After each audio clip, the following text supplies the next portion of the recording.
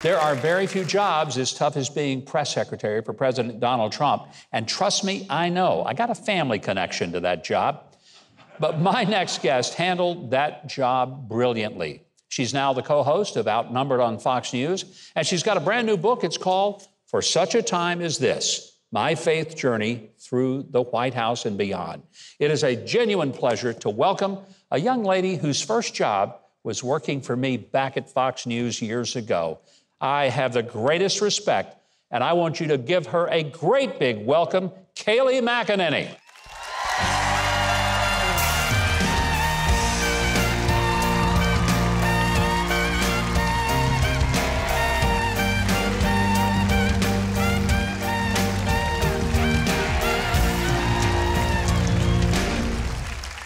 You brought your fan club with you out here. Oh, thank you. It's so kind.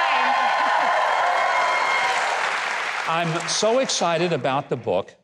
You know, that statement by Esther in the Old Testament, for such a time as this. Yes. You kind of felt like that your life was indeed for such a time as this. Yes. Look, I think sometimes people will ask me, how do you know God is real? How do you know Christ is real? The way I know he's real is he's reached out to me, he's spoken to me, and oftentimes it's through duplication. And what I mean by that is I was so nervous to take the job as press secretary. I'm riding up the Eastern Corridor because I didn't want to get on a plane. I didn't want the press to see me on a plane and be like, Kayleigh's on a plane during COVID. So we drove all the way from Florida to D.C. My husband did in his Ford truck. We're driving up and my dad said, Kayleigh, maybe you were made for such a time as this. A few weeks later, a Democrat commentator, it was actually Van Jones of CNN, said, Kayleigh, maybe you were made for such a time as this. And oftentimes when two people provide you the same message, Christians in particular, providing you that message, Christ is trying to say, hey, I want you to hear this message. And he certainly wanted me to hear that. You've had such an interesting series of events in your life. You went from the Fox News Channel, went on to law school, you know, you Georgetown BA and then Harvard Law.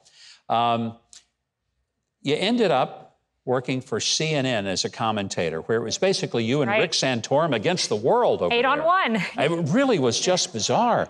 It must have been a challenge, though, to be in such a different environment, but that prepared you for the White House press room, didn't it? There's no doubt about it that being pummeled by 8 people at once, the host included, who's a leftist at CNN, being pummeled by Jim Acosta minis all through CNN, it prepares you for standing at the podium to be actually pummeled by Jim Acosta and others. Were you ever at a point where you were just ready to jump up off the set and say, you folks are crazy, I'm out of here? Did that ever happen? You have a daughter who I'm sure felt the same way I did at times.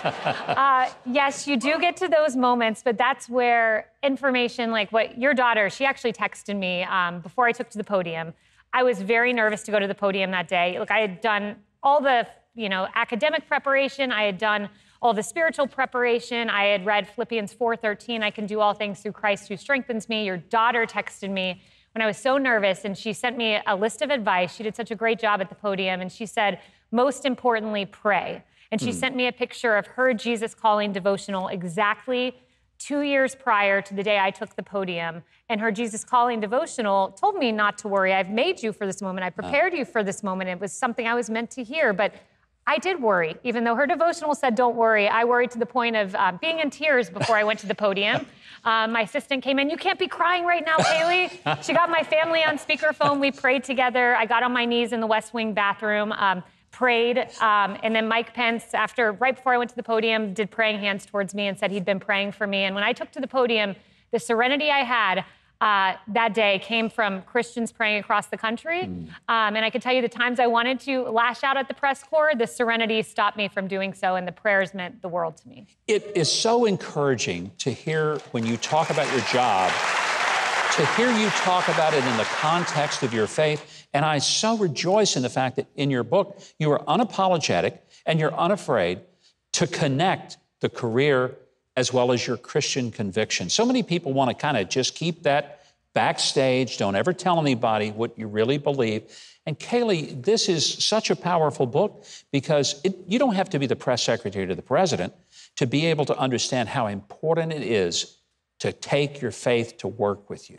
Because at the end of the day, it's not about what I did in politics. It's not about what I said at the podium. It's not about even what President Trump achieved for this country, and he achieved a lot of good for this country, and I'm so proud of the job he did.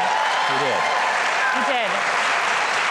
But at the end of the day, it's not about that. I'm going to meet my Creator. I'm going to see Jesus Christ, and I hope he says, good job, good and faithful servant. And I hope he says that because I want to be vocal about my faith, because at the end of the day, it's who I've brought to Christ. There are many good Christians on the other side of the aisle, and you just kind of have that heartstring that connects the two of you, like Van Jones and myself. He's a Christian. Yeah. He's a man of Christ. I mean, at the end of the day, that's what it's about. Who have I brought to Christ? Not, what have I done for my country? It's who have I brought to Christ that's most important at the end of the day. Before I let you go, and I really do hope people get your book, because it really will give them a perspective about the power of faith in your life and how it can be in theirs. Tell us something we don't know that you learned about Donald Trump working behind the scenes in the White House. I learned, because I didn't know him well. Everyone thinks, I knew him very well before I got there. I didn't. I learned what a family man he was. I will never forget the first call he made to me after getting the job. He said, Kayleigh, is your daughter going to be okay? Is your husband going to be okay? And I remember I got on Marine One with him. That's where you take off to go on to Air Force One. And he said, why aren't you with your family tonight? Why are you here? And I said, I'm your press secretary. I'm here. He said, no, why aren't you with your husband, your daughter? I said, well, my husband has a baseball game. He goes, wait, your husband has a baseball game? Like he may be pitching in Major League Baseball?